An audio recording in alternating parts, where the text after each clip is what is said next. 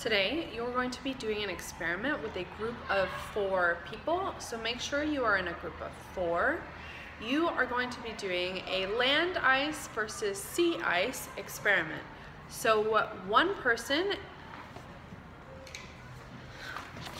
is going to be the land ice manager. You are going to be in charge of the land ice container.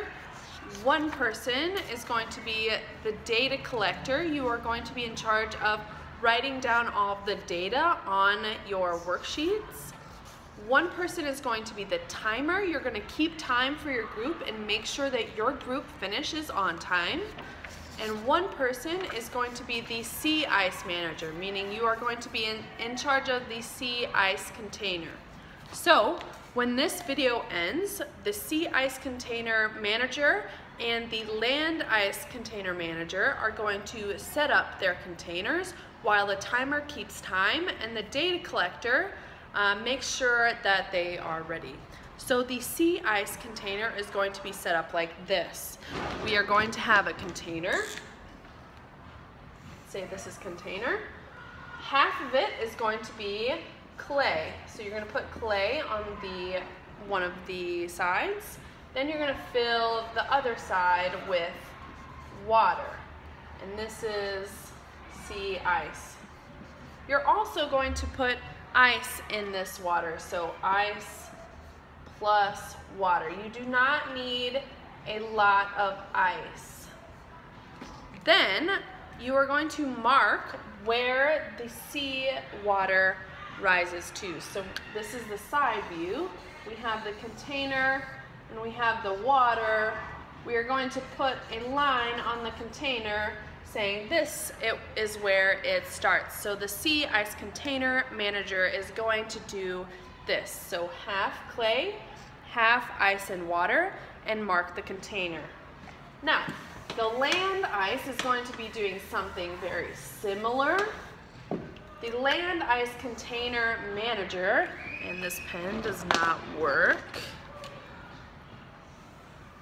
it's going to be doing the same thing with clay on one half, and then you are going to put water on this half. But instead of putting the ice in the water, you're going to put the ice on the land, which in this case is clay. So you're going to put the ice on the land, and then you're going to do the same thing with the water. You're going to mark where the water is on the side of the container with a dry erase marker. Now, this is the land ice.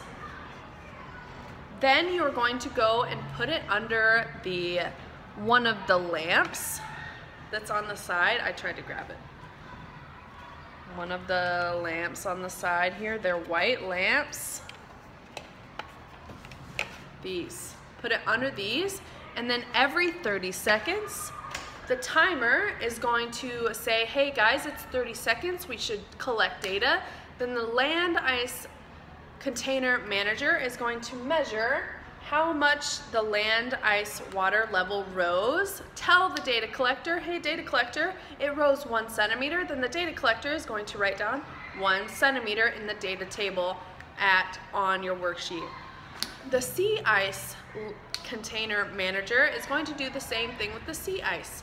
They're going to measure with the ruler how far the water level rose. Tell the data collector, hey, my water level rose 2 centimeters, and then the data collector is going to write down 2 centimeters on the data table on the worksheet.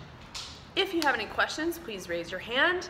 You have about, hopefully, 6 or 7 minutes left to do this experiment, so please get started.